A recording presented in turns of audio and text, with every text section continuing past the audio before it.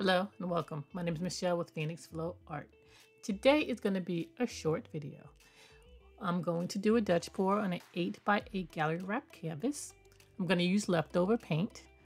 And what you see here is I'm putting a lavender color on, and basically it was my Dioxazine purple from last week mixed with a little bit of white, well, really a lot of white. And that Dioxazine purple that I used last week had a little bit of black in it, and that's what I'm pouring on now.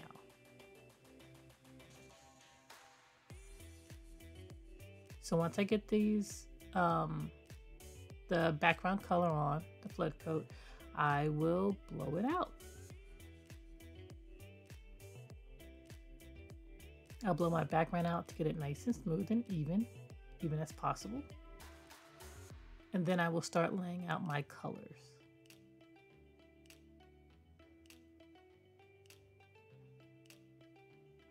When I'm doing a split canvas, I tend to leave some white space. I don't want to have too much paint on the canvas.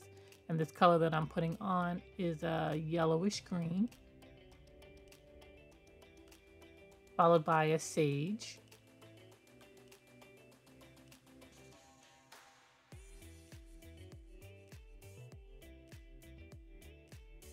then this color is a rose,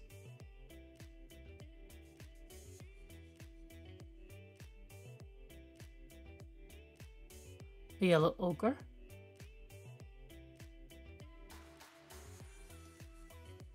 and then my last color is iridescent gold.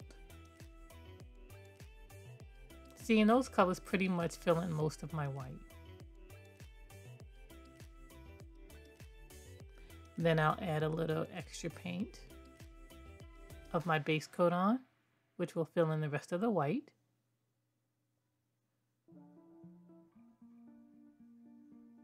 I will blow it over and blow it out.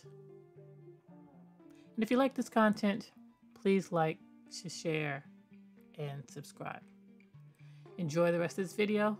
My name is Michelle with Phoenix Flow Art. Creating is what we do.